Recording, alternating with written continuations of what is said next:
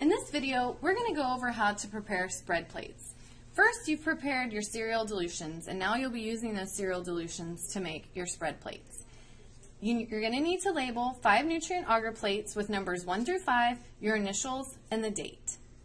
Next, you're going to need to add the correct volume from the dilution table in the micro manual to the correct plate.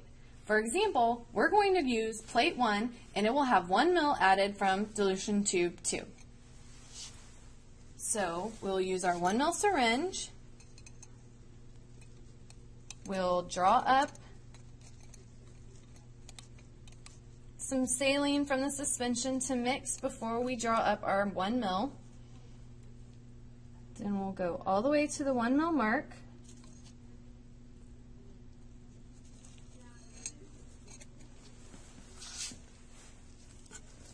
And then add directly to the center of the plate.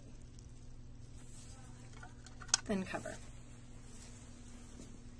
Next, you're going to pour some rubbing alcohol into a non-flammable container that you can dispose of, like an aluminum pie tin, or you can also make a makeshift one from aluminum foil. Just make sure it's sturdy and it doesn't leak. I just made this out of a piece of aluminum foil that has been folded together several times, and now I'm going to pour a bit of rubbing alcohol, just enough so we can get our spreader with some alcohol on it. Next, we're going to light our candle.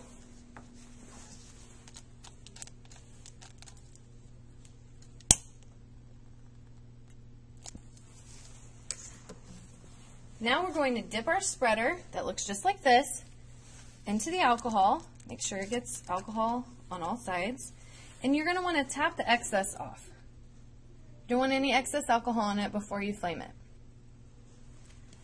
Then you're going to flame in the candle. So the alcohol is going to catch on fire and sterilize the spreader. Okay, you're going to allow the spreader to cool for about 30 seconds.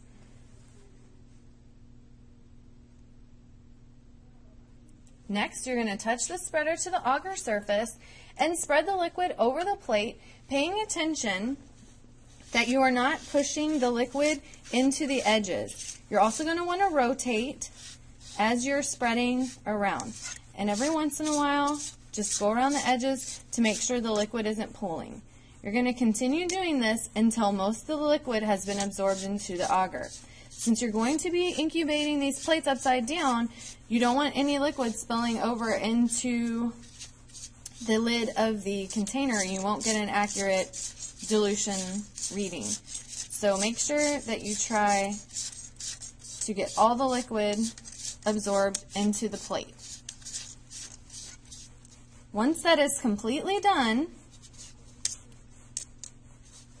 and it takes a while for 1 ml, so we're just going to skip over that part to show you, but you need to make sure that it's completely in there. You're going to want to dip your spreader, again in the alcohol, tap off the excess, and flame. This will sterilize your spreader and allow the flame to die out on its own. Then, once you've done all your plates, you want to incubate them at 37 degrees for 24 to 48 hours, depending on how long it takes for them to grow in your own setup at home. And that's how you make spread plates.